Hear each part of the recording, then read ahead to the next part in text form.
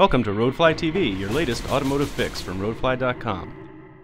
Hi, I'm Ross Rappaport with Roadfly.com, and for this edition of Roadflytv, I've got my paws on Acura's totally redesigned TSX. Personally, I was a huge fan of the first TSX, and I couldn't wait to see if they followed it up with something even better. The good news is it's better in every way. The bad news, it's almost too good. The sheet metal is all new and has addressed most of the old car's design flaws, such as the slightly bulbous portion behind the rear wheels, which has now been substantially reduced. The TSX wears the latest version of the Acura corporate grille, which also adorns the faces of the RL and the TL. Personally, I could take it or leave it, but it is growing on me awful quick. Once you're behind the wheel, it's easy to forget that you're in an entry-level luxury car.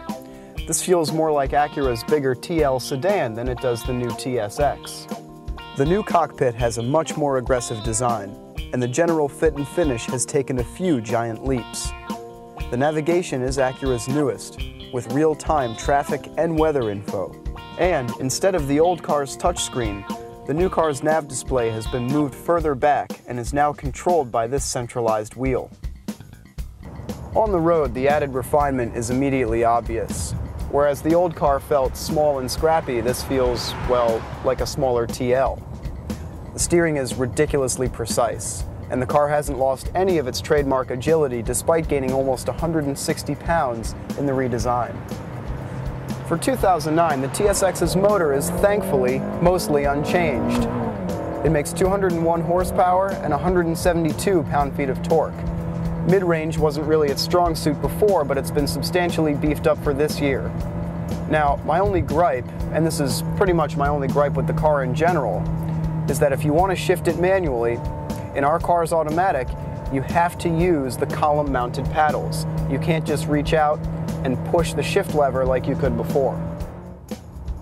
If you're a price-conscious shopper in a down economy like today's, you'll want to know the numbers. Price. This is probably the most expensive TSX that money can buy. It's got the automatic transmission and the technology package. It still only costs a shade over $32,000. Even better is the miles per gallon, 21 in the city and 30 on the highway. The 09 TSX is a better car in nearly every way than its predecessor. The styling and craftsmanship are simply on another level. The car is as solid as a bank vault, and it cuts a mighty compelling figure as a more economical and efficient alternative to cars like the Infiniti G35 and the Lexus IS in that entry-level Japanese luxury segment. The only thing is, it's lost something. A little bit of that edge that guys like me crave, guys who might have driven an Integra or a Prelude back before we became fully fledged adults. That's the only drawback in what I see as an unbeatable bargain in the under 30 grand segment. I'm Ross Rappaport. I'll see you next time on Roadflytv. Roadfly.com, the internet's best resource for buyers, sellers, and owners like you.